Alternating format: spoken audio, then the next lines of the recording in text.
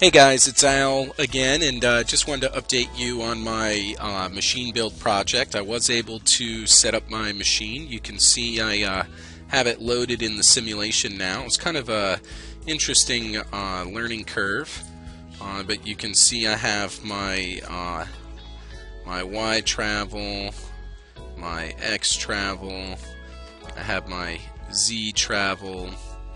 I also have my rotary in here as well.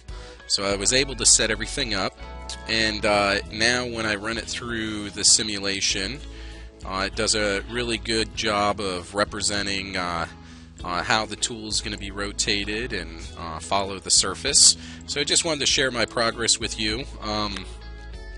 Definitely a learning curve, learned a lot over the last couple of days working on this project.